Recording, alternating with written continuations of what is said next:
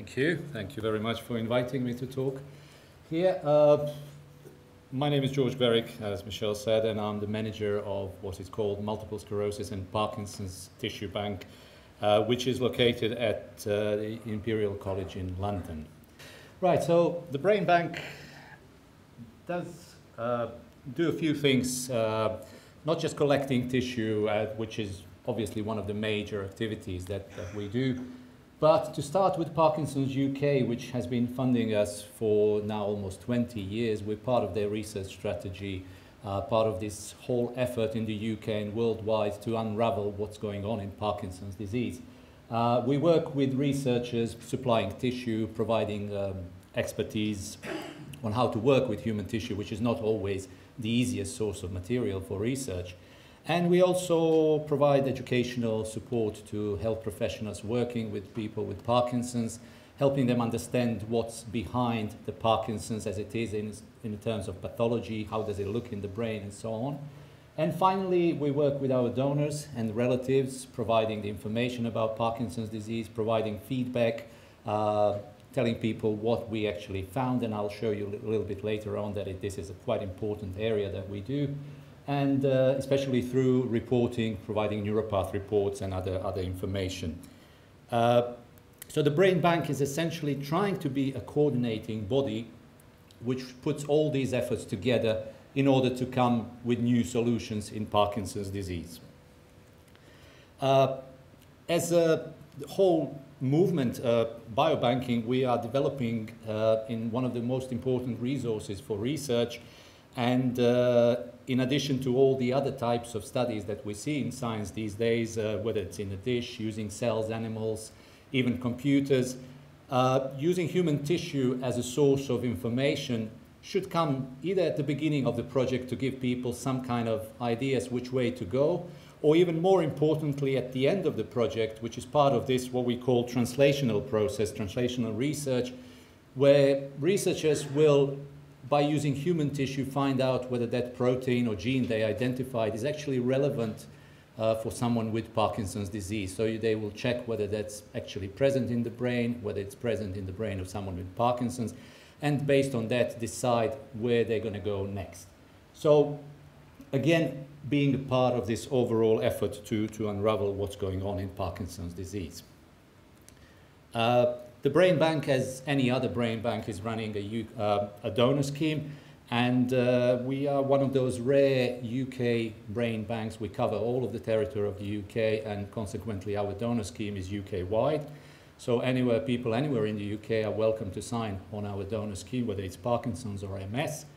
And we also interact with major Parkinson's cohorts. One of them is the Oxford Discovery, also Proband, Pine in Scotland, and so on. This is a very important approach. So we do this to avoid bias in any way. So we collect as many donations from anywhere in the UK. Therefore, we represent whatever is going on in the Parkinson's community out there in the UK. We'll have some tissue samples, which is quite important for research. So we sort of can supply absolutely any type of Parkinson's or any type of Parkinson's related conditions to any researchers in the world and in the UK. The actual registration process is as simple as it gets. What we need people is to decide to actually donate tissue and then to request a donor pack, which consists of several forms. These are forms that gives us actually authorization to collect the tissue, to collect the data, to look at your medical records and so on, and to collect some more information such through health questionnaires and other types of questionnaires. You will probably receive a latest newsletter which will tell you a little bit about what we're doing, what we've done in the previous year, and there will be an envelope to help you send it all back. It's a free post envelope. Absolutely anyone can donate tissue, whether you have Parkinson's disease, whether you have Parkinson's related conditions such as MSA and PSP. There are some situations where we cannot collect tissue. If there is a presence of other type of major pathology, such as stroke or tumors, cancers, and so on, this makes the whole pathology rather complex. So when we would supply this tissue to researchers, they wouldn't really know whether what they're looking at is coming a result of Parkinson's disease or a major stroke or a metastatic tumor or primary tumor in the brain, so on. So unfortunately, these donations have to be declined. And the other conditions such as Creutzfeldt-Jakob disease and systemic infections, they need to be rejected due to health and safety concerns for our researchers. We also need those individuals who don't have any kind of neurological condition. They're very important as controls because they help us set a threshold for all the research that's been done on these brains. So they're quite important, and we also need controls, those people who are related to someone with Parkinson's, although they don't have Parkinson's, don't show any signs of Parkinson's. They're also excellent controls for genetic studies. The tissue bank has been for many years organized as a transplant unit, so we were available 24 hours a day. Unfortunately, other organizations don't follow this pattern anymore, so now we are more or less 9 to 5 operation, but we managed to collect, with the exclusion of all the criteria that I mentioned already, almost 95% of all the donations that come to us. The most important thing is to inform the tissue bank, inform in a way of not only when someone dies, but also inform during the lifetime to tell us about change of address, because we lose a lot of people because they just move and they don't tell us where they are at the moment and so on. And also, but to tell us in good time that something has happened. Obviously, a donor has passed away. And at that point, Tissue Bank will take over the organization of tissue donation, so we're not going to burden relatives with any of this. We will get in touch with a doctor to arrange the death certificate. We'll do all the admin, make all the mortuary arrangements, transport the tissue, bring it back into the lab, do preservation and so on. The most important thing is that this will not delay any of the funeral arrangements. And this is all done within 48 hours, because that's the best time in which brain tissue can be collected. Probably the most important thing is that the whole operation is done locally in the nearest hospital, and therefore there is no taking the body or anyone anywhere else. It's just all done locally. Only tissue is collected and brought back to London for tissue preservation. Once we get a brain, we have to essentially open the brain. We have to slice it, look at the major areas that are affected by Parkinson's disease, and one of them is what you see down here. It's substantia nigra, or the brainstem, where the substantia nigra is. So it's filled with dopamine-producing cells. And this is the first time we can actually see whether the clinical diagnosis actually probably correlates with pathology. If we don't see a nicely pigmented substantia nigra, we can suspect there's a Parkinson's disease there. Once the brain is sliced, what we do, we place the brain on these grids, and then we cut along the grid lines, and we will separate it into smaller blocks, which will be individually frozen and kept at -80. And this is the frozen tissue, frozen samples. The most important thing about the grid system is that this allows us to pinpoint different anatomical areas, those that are relevant to Parkinson's and those that might be relevant for Parkinson's disease, such as the one, for instance, hippocampus is quite of interest because hippocampus is a place where we find those endogenous brain stem cells. So some people are interested in looking at these stem cells and asking questions why they're not doing anything in Parkinson's disease, whether they're capable of repairing tissue and so on, not to mention finding where the substantia nigra is, which is relatively easy, and so on. So this is all done with a reasonable degree of precision, so we can identify different parts of the brain and provide different parts of the brain tissue to researchers, whatever they're doing, whatever kind of research they want to do. So as I said, we will, depending on certain conditions before death and after death, we will end up with two major types of samples according to preservation.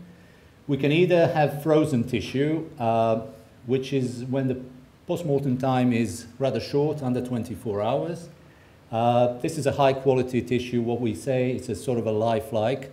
And this can be used in absolutely any experimental technique that we have these days. So the most important resource of human tissue for researchers.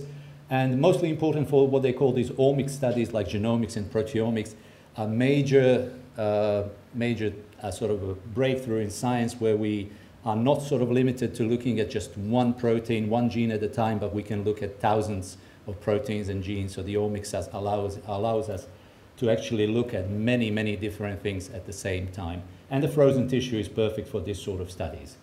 If the conditions are not that favorable for tissue preservation, talking about brain, we're talking about very soft organ filled with blood, which means that it will deteriorate very quickly after death.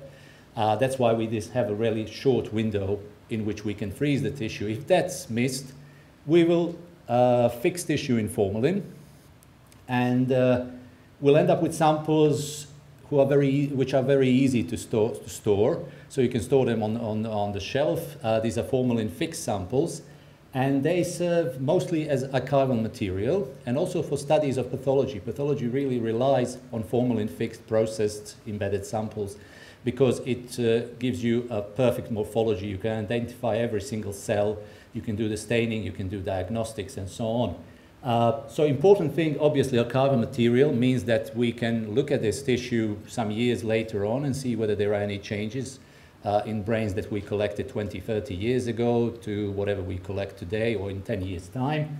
And also, which is a quite handy thing, formalin fixed brains can be actually scanned in the MRI machine, which allows you to essentially improve one of the diagnostic techniques. This is not used in Parkinson's yet. We had some studies which used our brains to improve some of the imaging techniques, but it's one of the ways to actually not only improve the MRI, but also to correlate what the MRI, the imaging techniques are seeing in the brain with what we're seeing by doing pathology, which is rather simple compared to the MRI. The next stage is probably the most important one, which is screening and classification. So we will look at certain areas of every single brain, and we will come up with a final diagnosis. And this is, whether to say unfortunately or not, it's the most accurate diagnosis that you can get from someone with Parkinson's disease. And the most impressive thing for me has been always that just looking at this tissue, as some people said, it's a scene of a crime, and all the culprits, everything that's causing the problems is in that bit of tissue, or every single bit of brain tissue. So what we need to do essentially is find ways of unraveling these processes, these mechanisms that might be influencing Parkinson's disease, causing Parkinson's disease, and etc. in this part of the brain. That's why human tissue is so valuable for future research and for current research in Parkinson's. So what we do with every sample, that, as I said, selection of samples, we'll cut some very thin sections, we'll do some staining, and the basis of this, we'll send these slides to a neuropathologist, and they will come with a diagnosis. And pathological diagnosis is slightly different from the clinical diagnosis. Clinical diagnosis will vary, and neurologists might add many more other things to this side, but neuropathological diagnosis is very much an organized well, we think it's a very organized area, and it's all about confirming that pathology exists in the brain, so confirming the presence of Parkinson's disease, and also staging Parkinson's disease using the system developed by a German neuropathologist called Braak into sort of early Parkinson's, which is low stage Braak 1 or 2, to over-established PD, to sort of a late Parkinson's disease combined with dementia, all based on the spread of alpha-synuclein pathology throughout the brain. We also detect other types of pathology in the brain, and I'm going to show you a few cases we got, and I'll show you how much this can vary between different brains. So this is all about importance of pathology. Now, once we finish with the neuropathological diagnosis, what we usually see is probably this case on the top, which is Parkinson's disease, advanced Parkinson's disease, so usually combined with dementia, where alpha-synuclein is spread throughout the brain, present in the cortex, present in all the other parts of the brain, and there's a degree of Alzheimer pathology there. So now we don't know how much of this pathology contributes to anything in Parkinson's, but it's quite important to have accurate diagnosis, especially if you're thinking about developing some kind of individualized therapy, sort of choosing the drugs on the basis of someone's individual type of condition. So you probably need to know that this person has Parkinson's disease, but you also need to know that it's got a little bit of Alzheimer's disease developing and so on. So this is, and then if you look at the paragraph underneath, here again someone who clinically was diagnosed as Parkinson's disease patient, but this is someone who's got advanced Alzheimer's disease as well as Parkinson's disease, which is sort of intermediate level. So this is either mixed dementia or Lewy body variant, as they used to call it. Now, those were that's usually what we get. So we're not talking about misdiagnosis of Parkinson's disease. We're just talking about that it's not fully diagnosed. There are other things that occur in the brain, usually linked to Alzheimer's pathology or vascular pathology, such as mini strokes, problems with blood vessels, and so on. However, there are cases that come to us like this, one on the top, someone with very mild Alzheimer's pathology. We call these cases control cases. But it had a diagnosis of Parkinson's disease, and someone which worried us all a lot, someone who came to us as a Parkinson's disease patient, turns out to have a Creutzfeldt-Jakob disease, or mad cow disease as it's known. So you can see that pathology does really unravel everything that's going on behind the actual clinical side of things. And then it's quite important to have a decent number of cases to continue pursuing this avenue of research and selecting material in order to help actually full clinical diagnosis of Parkinson's disease.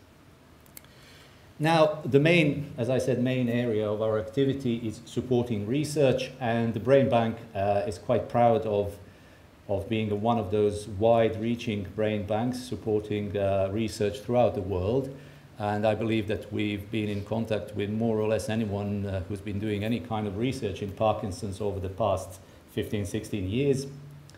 And the whole aim is obviously answer some basic questions: why cells die in Parkinson's, how can we develop better treatments, the better methods of diagnosing Parkinson's disease, identify susceptibility, again using biomarkers, and even prevent Parkinson's if possible. Majority of studies look at the mechanisms of cell death, whether it's involving neurotoxic components, what's the role of what is the role of alpha-synuclein, Lewy bodies, whether they're good, whether they're bad, whether they're just consequence of the disease process. Looking at, again, role of inflammation, that's always a popular question, how much of inflammation is there in the Parkinson's brain? And then looking at actually how the disease spreads throughout the brain, which is talking about Braak staging and so on. Also, another popular area of research is genes in Parkinson's disease, why people actually get Parkinson's, which set of genes cause Parkinson's disease, which set of genes makes you susceptible to Parkinson's disease. So this is an ongoing study, and we also identify a lot of cases where there's a gene that's involved in familiar cases of Parkinson's. So it's one of those Parkin genes, and so on. So that's the information that's sent back to relatives, and we can then refer them for genetic counseling. Finally, we need a bit of help, and that means that we need more donors. At this point, I would probably have to say thank you to about 200 people from the Oxford cohort who have signed up on the tissue bank register. If you're still thinking about it, well, I'm not going to say please sign on the register. It's not something that we do. We don't really push people into making this decision. But what I want to say is that, yes, we think about the brain bank and probably think about it's something that's linked to death. And it's not. It is at the end of the day, but the main aim is to collect as much data as possible. And we're talking about this very popular phrase these days, big data. The bigger the data, the better the chances of coming up with that little thing that we need to pursue to find a new avenue of research, a new drug for Parkinson's disease. And that's why we need actually a way to collect as much data as possible. And that's what the Oxford cohort is doing, Oxford Centre is doing, that's what the Brain Bank is doing, and that's what we're hoping to set up probably in the future, something along the lines of PD Register. We have this sort of thing in multiple sclerosis, it's called MS Register, and this is an organization that collects data through patient participation, so filling in surveys, providing your own experience of Parkinson's disease. And each of these is very unique to you. And as you've seen, pathology is very unique to every single one of those people with Parkinson's. So the data that you can provide will be a unique set of data, and we can put it together and come up with something very relevant. And tissue samples without data are, I'm afraid, are useless. We just have a bit of brain with some pathology, and we really don't know the background story. So, you know, if it's a scene of a crime, you need to have some witnesses, you need some data from those witnesses, and you need to find out where is it all going. So it's very important that you participate in any way you want to participate. Donating data is pretty much a bare minimum if you're willing to do that. And if you're willing to go a little bit further and donate your tissue when the time comes, we would be more than grateful. If anyone or any of you decides ever to come to, I mean, you have the Oxford Brain Bank, so you really don't need to go all the way to London, but we do have sort of open days, or we can just agree with you if you have a nice little group of people who would like to see what we're doing, and we can organize a little tour of the Brain Bank, show you how it's all done, why we're doing it. You can talk to neuropathologists, researchers, and so on. And I would like to thank you for your attention.